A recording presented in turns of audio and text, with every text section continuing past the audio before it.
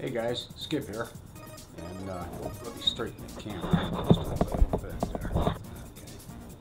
Actually, I'm not sure if I have that. Should be pretty good. Got an unboxing to do, and these have something to do with it, but I'm going to set these off to the side for a second. I've been dabbling a little bit with the FPV. You know, I love the use of the monitors and stuff like that, except the only problem with the monitors, unless you're under the shade of a tree, or using the canopy from the back of your truck, or you're under a canopy, or you've got a box or something that you can work through it, you really can't see much, if it's too bright out. So I've tried goggles and stuff, and I've got a pair of those, and they work great. Goggles are fine, except I have a particular problem ever since I've had some back surgeries and having quit drinking almost 5 years now. I have some nerve damage, and it's resulted me with losing equilibrium. I'm not real good on ladders anymore. I'm a little I'll go to overshoot something. I go to grab something. Sometimes I go a little bit too far. It's just I have this weird feeling. But if I put goggles on, I lose the equilibrium and I'll fall down. So if you've seen a couple of my past FPV videos, I'm usually kneeling or sitting, and that's sometimes uncomfortable if the ground's cold or wet. So I saw these flight tested an excellent review on these. So I just kind of thought, well, for the price, I would take a look-see and try them out. And I got them through Amazon. I got them for a price deal too, 15% off. I don't know how long that sale will last, but this is the new Viper X. What is it? Viper. The Viper TX. Viper FXTs. It's a combination goggle box type of system, I guess. It works as a monitor alone, standoff monitor. You want to hand it to somebody. Obviously, I'm going to put different antennas on it. But you can take this part off here and be able to see around underneath you, but it's still shaded. So that would help me, I think, with my equilibrium. As long as I can see where I'm standing on something, my peripheral vision will help my balance, and still be able to see the screen and stuff to fly. And for the normal $179 that I've seen this going for, and on Amazon $169, and they offer a 15% discount, which brings it down to about 150 bucks. So I mean, you almost can't beat that. I mean, with I think I had 597 in points or something like that. So when I shopped out with my store card, I applied those points. So I got it for like $143. So check it out if you want to. Remember, Amazon has an excellent return policy. If you're not happy with it in 30 days, you can return it, full price. They don't qualm or anything. So whether it's been used or not, if you find you have a problem with it and you just don't like it, they'll take it back. If you tell them you don't like it, you might have to pay the shipping. If there's something wrong with it, they'll pay the shipping.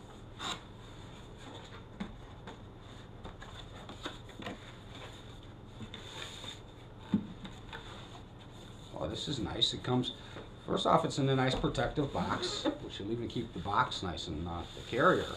This looks like really pretty sweet here, guys.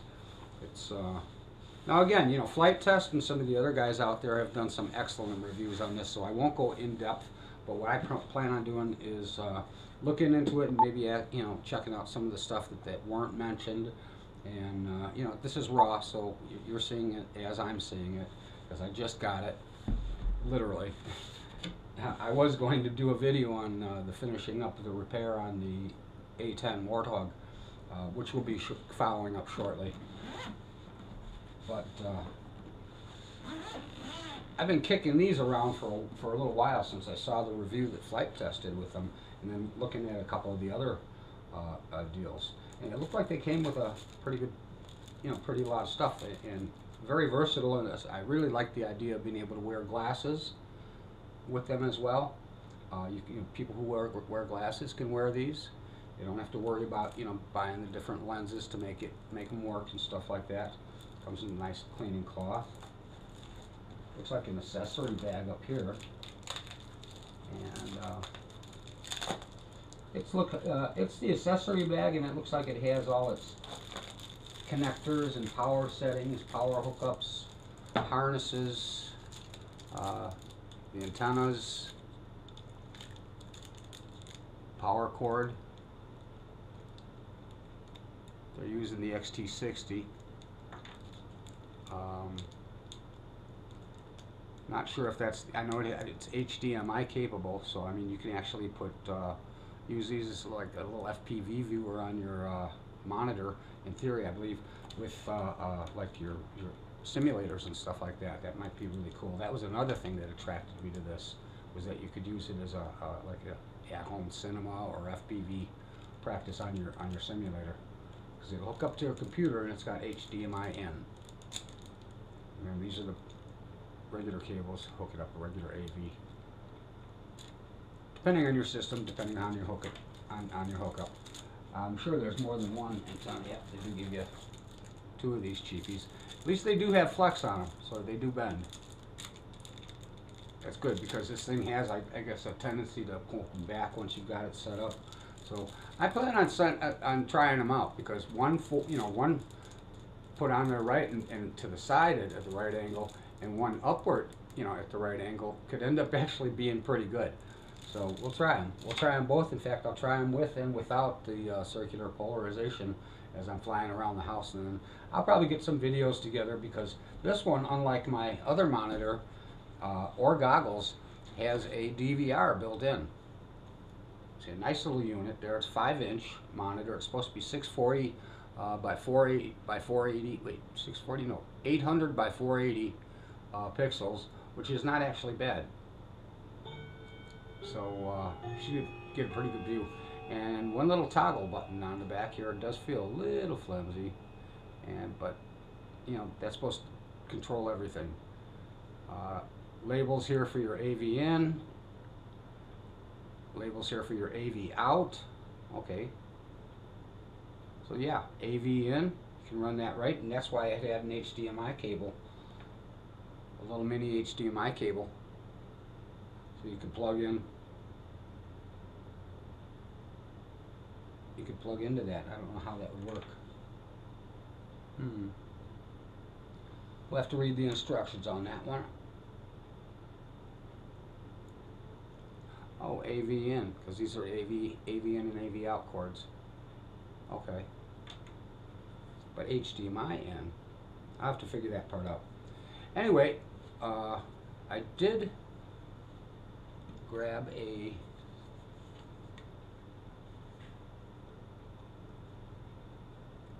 power cable here and a battery that I should be able to hook up with an adapter. Now, one thing they said was to jiggle these a little bit, make sure that they're not loose. This is the version 2, and they supposedly corrected a problem where they had only one solder up there on the board and it was breaking off. You couldn't even repair it. But now I guess they've actually bridged it and done 2 big solders on both sides that's supposed to reinforce it. So if you drop it now, you might break it, but not too many people try to drop their FPV equipment, as I found. Okay, let me pause this for a second. We'll start getting it set up. You know what? Better yet, while I'm pulling this out, you guys get to see it, because this is what you're going to see when you're pulling it out of the box and you're checking it out for the first time. They don't do it that way on the previews of this product. They just kind of all of a sudden everything's laid out perfect and everything. Okay, but we'll still end up laying it out pretty good. We'll put our knife away to keep ourselves safe here. And then later on, I'll get some video of the inductors flying around and see how the DVR works on this thing, and then see what the picture quality is. I'll set up a camera and move the inductors around the house and stuff, fly it around the house, and have the camera on the monitor, and we get to see what the picture looks like. That'll be a different video once I learn how to use this thing. Okay, this is pretty cool. It's not heavy at all. It looks like it'd be pretty comfortable. And I see I'm looking at at a mirror. They've got plastic coverings and stuff on there to protect it. I can't see anything here. But you know what I can see, and this is my first test here, guys, is to see if I can just stand here and not fall over. And that's with the guard on. Now if I were to have a problem with that, I guess this guard, I wasn't doing too bad with that. but I guess this guard can come down and be removed, and then you still just, you get to see in there, and it's still shaded, but you'll see a little bit more. The rubber part comes off. This part just slides right off, and then you still get to see it shaded, and yeah, that might work. That might work out just fine. In the meantime, it's a pretty cool periscope. I have to figure out how that comes off of there. There's probably a little button here. But before I break anything, no, that looks like a power cable. Okay, so here's what you get initially. Nice foam padding, guys. You know, very, very comfortable foam. It's almost like it's really almost a fabric. In fact, it may be. I think it's almost like a microfiber fabric over foam, but very nice, comfortable fitting. And with these deals on here, that's your battery holder back there, so we can put the battery back there, and that makes it nice and comfortable. Let's offer a little balance if you feel it's a little head forward. That's not bad. Let's see what it feels like with the unit on there.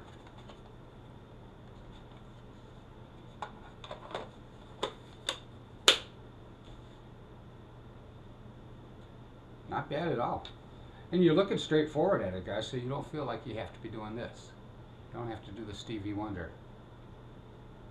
No, this will work. I think we're going to get them powered up, and then we'll give you guys some displays and show you the ropes. Right now I don't know enough to teach you anything about it, but it is like a pretty cool unit for less than $150 that I paid.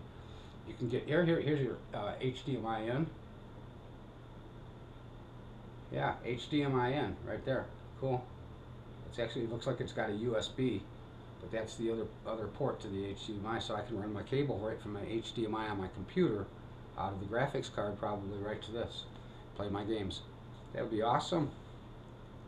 Do a little FPV practice on the computer before you go out and crash the real stuff, right? And it's got a place here for memory stick. Okay, so you put your own memory stick, does not come with one. And there's a little mini HDMI port down here. I'll have to find out what all this stuff is.